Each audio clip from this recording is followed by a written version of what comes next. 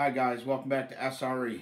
So I got this 71 pretty much knocked out. I was going to try to get it started today, but I wasn't able to yet.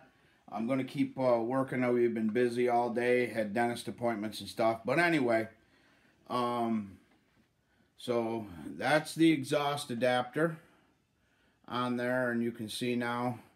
And this is how the intake adapter came out once the shroud is on. You can see the pulse mod there. This is the G2 reed. You can see the carbon fiber reeds. But this is with it all once it's together. So I just wanted everybody to know I haven't gotten a chance to get it fired yet, but I will. So just busy today.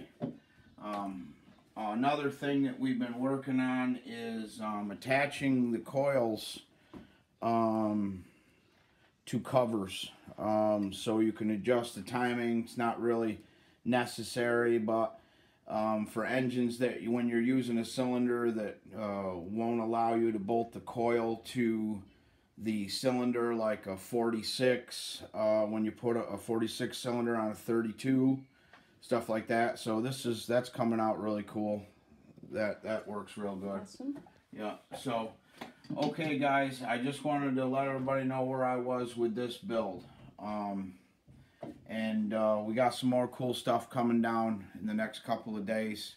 So I'll be running the Taylor 35 again in my own vehicle for one last rip before it goes down to the boys in to Leo, the guy that I sponsor. I'm going to ship it down there and let him run it in drag racing for a while, see how it does. Stacked up to our 38s, and 43 is running wicked good. 38 is running wicked strong. So hopefully this Case Reed 35 can run strong. Okay guys, thanks a lot. This is SRE and I'm out.